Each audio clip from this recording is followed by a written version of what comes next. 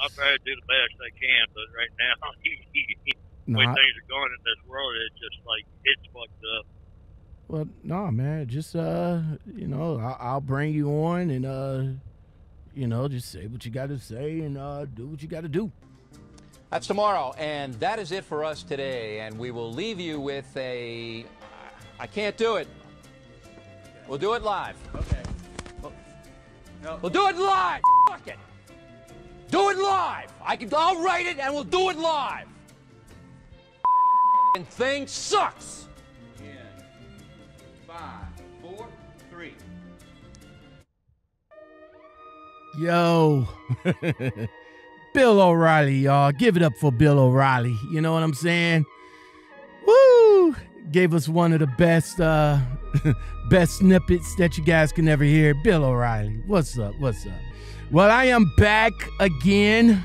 Yes, sir. With another podcast interview for you guys. Thank you for joining me and welcome back to the Lockoutmen Podcast show. I am your host, Lockoutmen. That's what's up. That's what's up.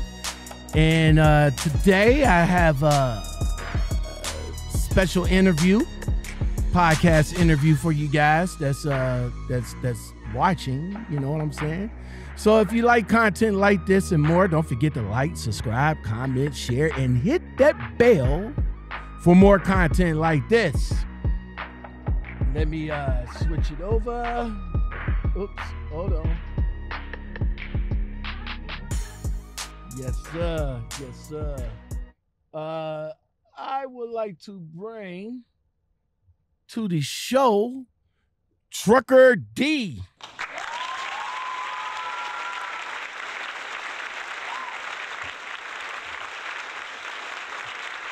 We want to stop by right quick, holler at your boy. You know what I'm saying?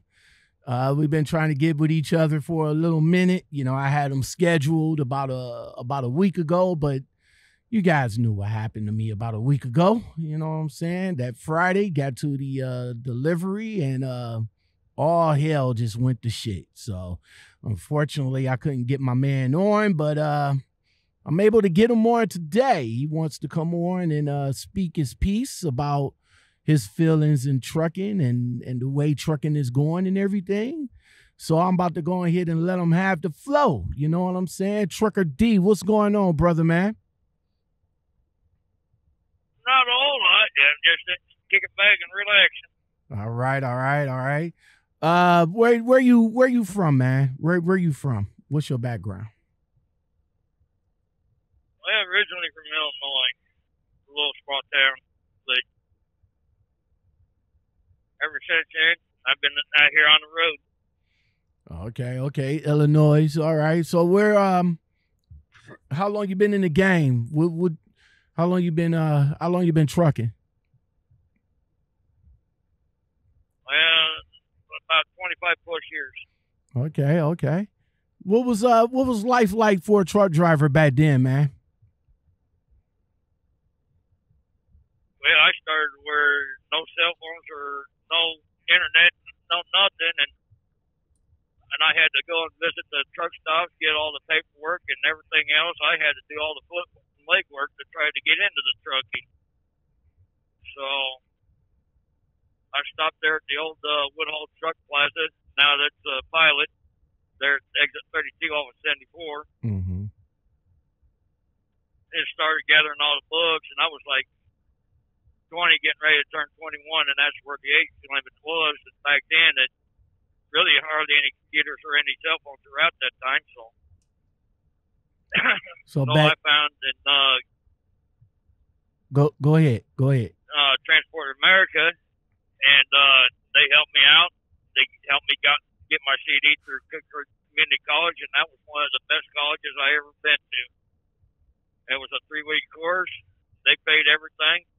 And I went with the trainer for 2 weeks and another trainer for another 2 weeks. And after that, I got tested out. And I was with Transport America for about 10 years for them. And after about 9/11, when it hit, that's the time I quit and got off the road. So 25 years in the game, man. That's an accomplishment right there. I mean, 25 years. You know, back then, of course, you know, technology was like bedrock back then. I mean, you really had to learn how to read a map, learn how to drive a stick shift. You know, unfortunately, these new age drivers, you know, me included, you know, they got all the GPS and the cell phones and the internet and all this other good stuff. You know, we couldn't possibly. Well, I know I probably would, but you know, for the newfangled driver that's out today, he probably couldn't possibly be able to drive back then. Would you agree? The guys that's coming out now, if we was to go back that way, how many truckers will be out over the road if we had to go back to the way it was? There'd be a lot. Because back then, a lot, we were all together. A lot. Wait, would it be? I'm talking about drivers today, not back then. I know it's a lot back then. I'm talking about new drivers today, new millennial drivers today. If we was to go back to the way it was, you know, manuals, reading the map and getting out to find a payphone to find where these places is at, how many drivers today you think that couldn't handle it percentage-wise if it was to go back? Oh, to go back there? Mm-hmm. I would say at least about 45% of them probably wouldn't be able to do any of that. They probably know how to go to the truck stop, use a payphone and all that, but by reading the map and all that, it depends if they had a really good trainer to teach them all that. But I would say almost 45% of them probably wouldn't be able to. I say, but you say 45? Hearsay, but you say 45? Yeah. I'll add another, me personally, I'll add another 5 on top of that. I'll say 50%. I say 50% of the drivers today.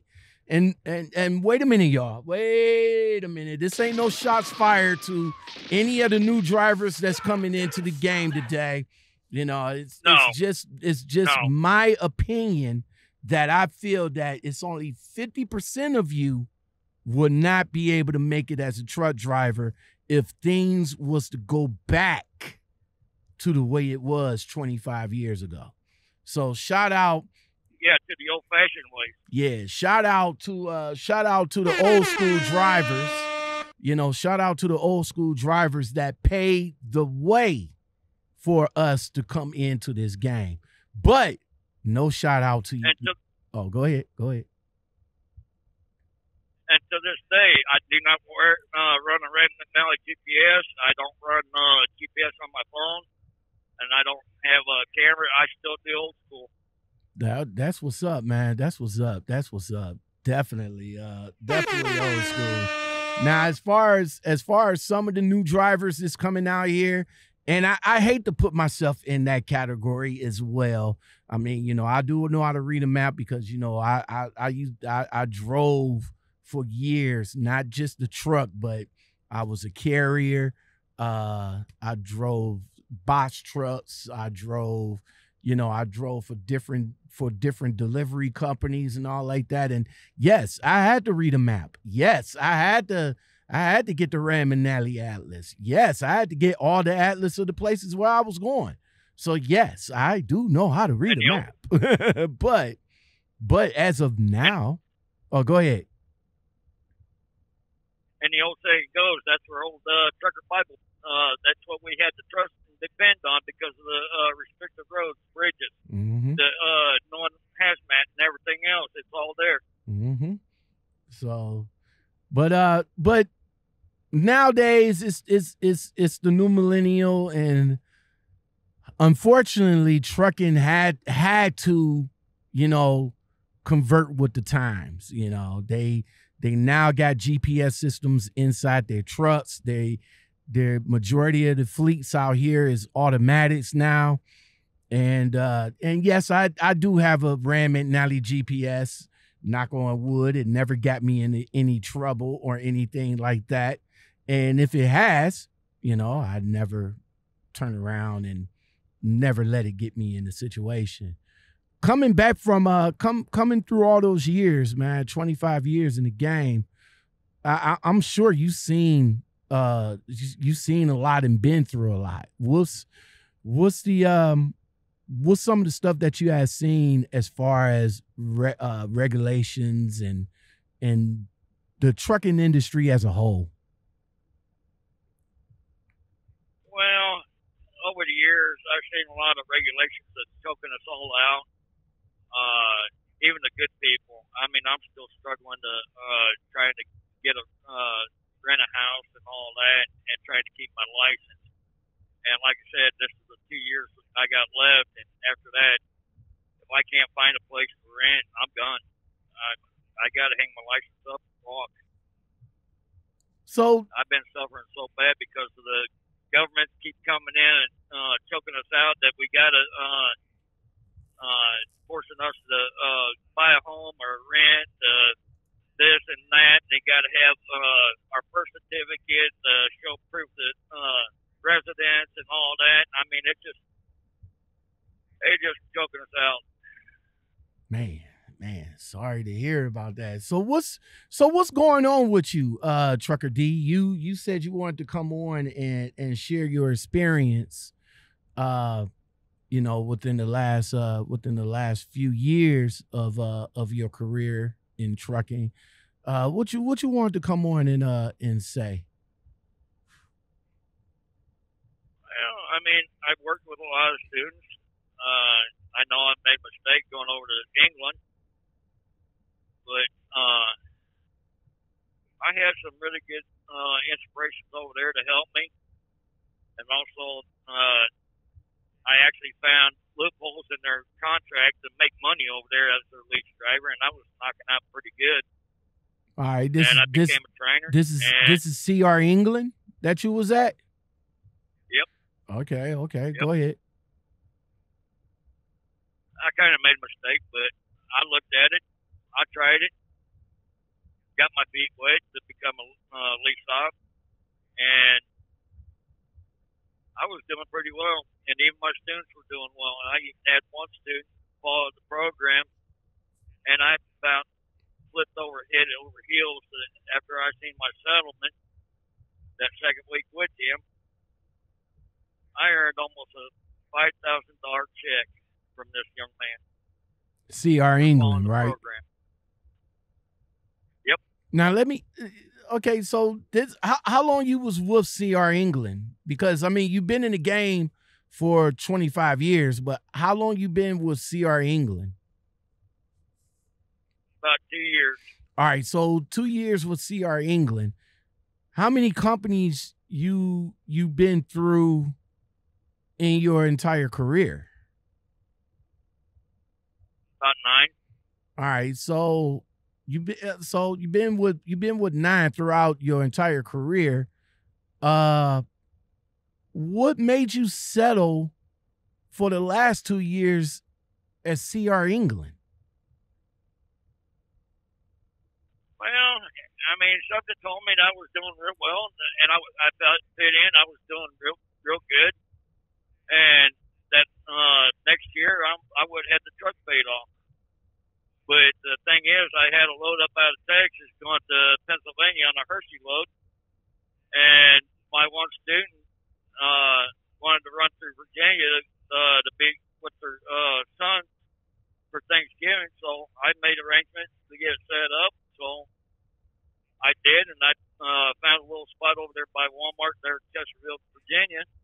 And coming the next morning, I had sheriffs knocking all over the door, and I had about 15 sheriff's departments here. And next thing I know, we all went to jail. Wait, hold up. For no reason. Whoa. Hold up. Wait. It takes a minute, but I'm here. You dropped your student off or your trainee off in Virginia so he can be with his family on a holiday. She could, right? yeah, she wanted to be with her kids and all that. And you be had a with her female. parents, You had a female trainee. Thanksgiving. Yep. Okay, so And she was actually a pretty good driver. okay, so what happened between dropping her off with her family for Thanksgiving to 15 officers knocking on your door to take you to jail? That they said that I broke in the entry and to get us on size 8 size boot and all that. And next thing you know, that they're still harassing us to want us to go to prison and all that. Wait, what? To this day. Wait, hold up. You broke into where? It was a little filling station that went around. I can't think of his name right now. Spencer's Oil, and he had a little short truck. So he owned 3 gas stations, and we was parked. I asked for permission to spend the night overnight, then we'd be gone in the morning. Okay. And he said he didn't have no problem, so we did. Okay. So I stayed there at the truck. She went to the house, and I sat to work on the computer and everything else. And next thing you know, I went to bed. She stayed there at the house. And next thing you know, I got woken up by 15 county cops. But wait, Trucker D, hold up. I'm okay. You just confused me there for a second. Didn't you say you was at Walmart, or you went to Walmart and then you came back over to the place? And they didn't have nowhere for you to park, and then they didn't. Go ahead. Then I went over there to park there and asked for permission to camp overnight. And I was parked way out in the backside, not disturb anything. And there they are knocking on my door. Okay, but that's what I'm saying. You couldn't park. Were you at Walmart to park there, and you couldn't park there, and then you parked at the place where the police was knocking on the door? No, Walmart didn't have enough parking spots, so I went over there to park. Okay. Now, okay. And I didn't know the area too well, and so I asked Mr. Spencer if I could park there overnight. He said didn't have a problem. He said yeah. Okay. So from there, I took it as, and we had a perfect handshake and a deal. So he allowed us to spend the night. Okay, so you in a big CR England truck parked overnight with permission. You get a knock at the door at what time in the morning, and what was the reason? It was like around 7 o'clock in the morning. All right, so that we broke in and stole $2,500 and turned around and and they had it set up on three Class X felonies. Okay, you CR England truck parked on, this is private property, I take it, but you got permission from the property owner, only to get waken up at 7 o'clock in the morning to the owner saying that you got, or that you stole $2,500 from him? Yep. Huh. Then they ransacked my truck and didn't even give me okay what they were doing. So they ransacked my truck to try to find the $2,500 and a couple other things, and they never did find it. And they turned around and laid a warrant on my truck again, and they come back and tore my truck upside down and one another. Okay, so then turned around and you got off they got you off the truck. They got in the truck. They searched the truck up and down, didn't find the money. So they didn't find the money. How did they say that you was the one that broke into the place and robbed the place? Did they have cameras or something like that? No. Okay, no cameras. So they don't have no type of proof. They didn't find no money. So they had to let only you. Off of size 8. Only off of size 8 work boot. Okay. And it was set up by employee. Okay. So they didn't find no money on you. No money. So there shouldn't have been no arrest. There shouldn't have been no charges. Right? Right. But the detective on the scene turned around and, don't get me wrong, I'm not prejudiced or anything, but she was a colored gal, and she had a hatred, and I don't know what her problem was. I knew there shouldn't be no charges, but yet she turned around and told me I was under arrest. For no what? reason. What was the charge? Breaking and entering and $2,500 theft. But they didn't find nothing on you, so how can they arrest you? But they did. Wow. I know the laws myself, but they did. Okay, so I was stuck there over Thanksgiving and Christmas in jail, and it ruined all that for me. And I tried to get people to bail me out. Next thing I know, I got out, and I called Sierra England to see if I had something still left. And nope, they took and compounded, cleaned the truck out, and sold all my stuff. I had almost a $1,200 laptop. I had a lot of computer stuff that I work on computers and everything, and told me I was done. My contract was done. I was fired, and pulled everything. okay, wow. Okay, so to make matters worse, you being accused of a crime you did not commit, and to make matters worse, the company that you was leased on to didn't show you no kind of love either. How in the hell are they able to sell your stuff, man? They're not able to do that. I mean, I understand they clean out the truck, get it ready for another person, but they should have put your stuff up in storage. I mean, did the company know that you got arrested and you wasn't able to get out of jail until the time that you did? Yeah, and I told her that, and I was in jail, and I said, I've been trying to find a bail bond. They tried to get me out. Then she turned around. I found one, but she turned around and nailed me. So I had almost $5,000 left on my payroll card, and she took every dime of it, and I have not even retrieved any of that left. And the cops didn't even in the county, Chesterfield County, they never reissued my $45 that they took out of my wallet. Wow. So I sat there for almost 5.5, 6 months homeless. The battle in the courts, and they kept pushing it off, and it's like, and I told the free lawyer, and told him, I said, I got to get back on the road and start getting a job. I said, I'm not trying to bail out or anything. I got to get back out there on the road and get my get money going. So Western Express helped me out. They got me going, and I know that was a bad mistake, but I had to get something going to get my record clean. And so they helped me out. I ran for them about 3.5, 4 months. I don't have no issues with Western Express. Western Express is like a second chance company for you guys that's interested, that has some issues in the past, and y'all can't get right.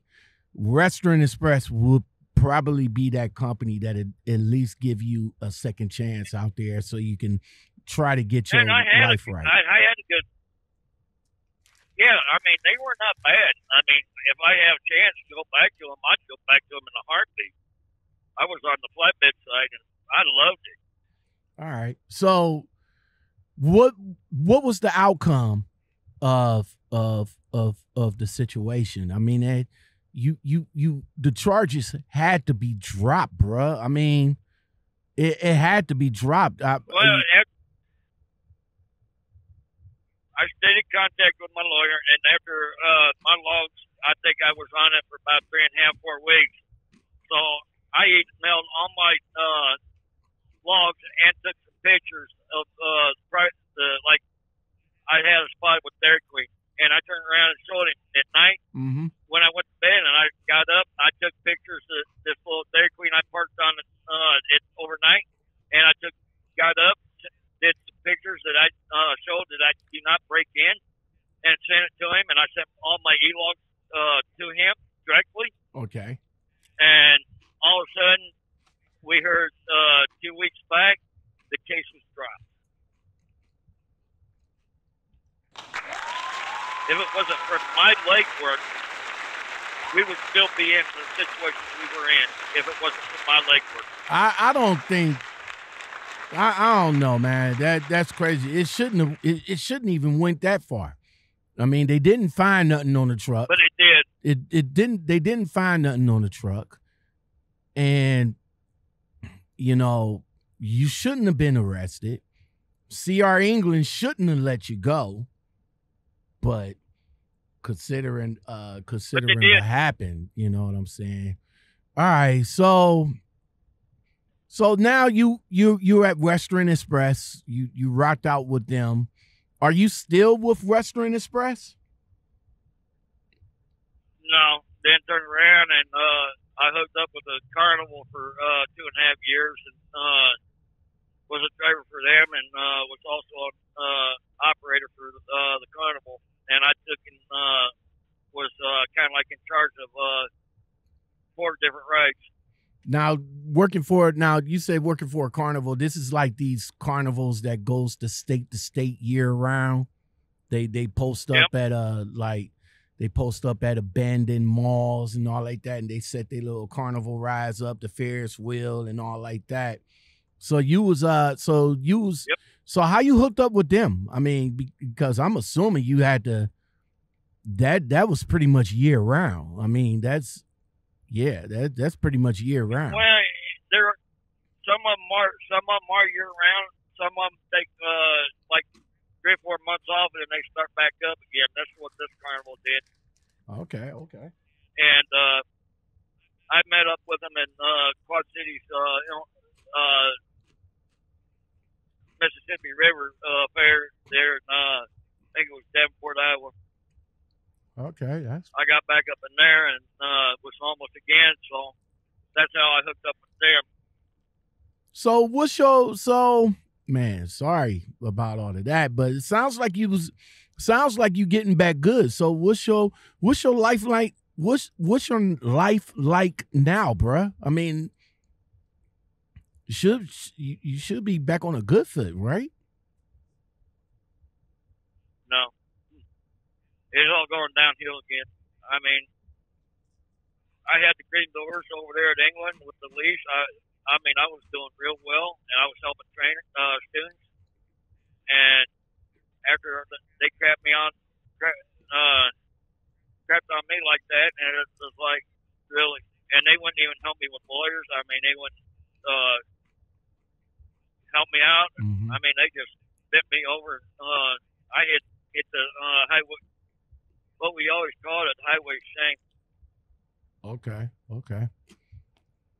So, what are you doing now to get yourself back together? What are you doing right now?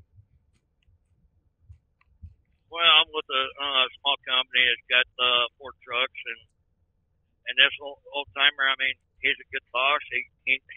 He doesn't even like the federal side or the rules and regulations. And like I said, he's a good boss. Okay. That's what's up. His dad built the company, and so right now that I only run like 5 states from Missouri down to New Mexico, and then turn around and come right back to Missouri, and then have 2 days off and do it again. Well, that sounds kind of good for you right there, bruh. I mean, you at least trying to get back up on your feet, man. At least you trying to get back on your feet, you know. 25 years, man, before we get on up out of here. 25-year driver right here, y'all. 25 years, man. and I've been beat down so much and laughed at, and I just shake it off. That's what's up, man. You gotta have a hard chest. Don't and not let too many things bother you, man. And keep it moving and keep it with the grace of God. You know what I'm saying? That's all it is. It's all it is. It's all you got to do. 25 years though, man. How many miles you think you accumulated throughout your 25 years, man? How many miles you think you did? Or doing, for that matter. I don't know, quite a bit. Of course, I'm going to. I'm probably close to 2. What, 2 million? You got to be way past that, bro. Yep. 25 years. You got to be way past 2 million. Yeah, I'm probably way past that. Okay. Yeah, you got to be way past 2 But years. I lost count past 2 million. Yeah, you way past 2 million. 25 years, and you still going. Well, look at it this way, bro. I'm going on 50 years this year, and I started at 21. So you can calculate how many years I've been out here, no vacation, and then I live out of the truck, and that's all I do. Well, you gotta get out of the truck and live, bro. It's not about just going to shipper, receiver, and truck stops. I mean, you gotta get out and shake them legs, man. I did. I changed it. 4 years. Oh, I do. I mean, I walk around the parking lot and I usually trucker D. No. I'm not talking about getting out of the truck and walk around the park. I'm talking about getting out of the truck for a staycation. I'm talking about finding a hotel with a pool, jumping that boy, or a hotel with a sauna, jumping that boy. That's what I'm doing. 4 years of trucking, no vacation, in and out of this truck. No, I had to change it. I had to change it up this year. You know what I'm saying? I got a staycation now that I'm on right now. Should be at the tables, chilling, but no, bruh. I'm talking about getting out, going to a staycation. Take Friday, Saturday, and Sunday, taking it to yourself. Go up, grab a hotel, chill out, grab an Uber, ride around the city, come back, and do the damn thing, man. You got to do that. You got to do that, man. We getting old, bruh. I'm 51 years old, man. I gotta, like I said, that's why I'm doing it right now. I'm separated. I've been separated from my wife for over 7 years, and yeah, I gotta do it, man. It's just me. Staying in this truck is cumbersome, bro. But yeah, do that for me, man. Get out, get a hotel. Do the damn thing. You know what I'm saying? Do the damn thing. Well, that's kind of hard. That's kind of hard to do. But I mean, I don't have no girlfriend, no kids to come back to, and I've been solo it doesn't really give me time to go find a girl to date or whatnot. It's just that. Well, I just gave up on the dating side. Well, being the truck driver, it's kind of hard on a dating life, but. Trust me, you'll find a young lady, man. It'll be one. Hold on, right quick. It'll be one. But definitely get out of the truck, man. Get out of the truck. 25-year driver right here. Trucker D, man. I appreciate you coming on, man, and chopping it up with me. You know what I'm saying? Talk a little bit about your life, I like that. Yeah, I appreciate you doing that. You got any advice for the younger jacks that's coming out here? Go ahead. What's up? I say, you got any advice for any of the younger jacks that's coming out here? Yeah, I mean, I do. I mean, like I said, just do the best you can. Shop around. It's just like shoes. See whatever fits comfortable for you. I mean, there's a lot of companies out here are trying to give you a seat. So I mean, just go with what you can go with, and get that ears in. Then it helps you find a better situation. And that's what's up. That's what's up. That is one to grow on. Trucker J. Oh, wait a minute. Trucker D. Hold on. Trucker D, everybody. Yes, sir. I appreciate you coming on again. If you guys want to come on and holler at your boy, you know what I'm saying? Hit me up in the Gmail. That's Lockoutmenpodcast at gmail.com. Or over at the Instagram. That's what's up. Instagram. Love Instagram. 400 strong. I'm just saying. Hit me up over there in the DM. Let me know you want to come on and chop it up. Or you could just text me 216-600-2090. Man. Great conversation. 25 years, man. I just love talking to veteran drivers, old school drivers, to see what was life like back then versus now, man. It's crazy. It's crazy. Thank you for what. Hey, mention something. Go ahead. Hey, do me a favor. Yes, sir. Look on Google Maps or Google Earth. It's got a little measuring ruler. It can actually judge the miles between locations, and actually, like old military. I mean, we used to use a straight line, like our chargeable cord to lay on the mat, kind of help give us a straight line to what highways we actually need to get to the customer without going over mileage. You could also do that too. Okay. I mean, there's a lot of tricks that we used to run, like in old school. That's what I was taught on. Okay, that's what's up. That's what's up. And it still works to this day. And again, that's another tip. That is another tip to grow on. All right, I'm going to have somebody to play me out. I don't know who it's going to be. It's going to be somebody either from iMarquis or that guy Sway. Got somebody to play me out. Might not hear it now, but you'll hear it in the post.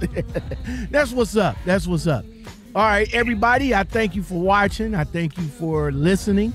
If you like content like this, again, don't forget to like, comment, share, subscribe, hit that bell and that all button for more.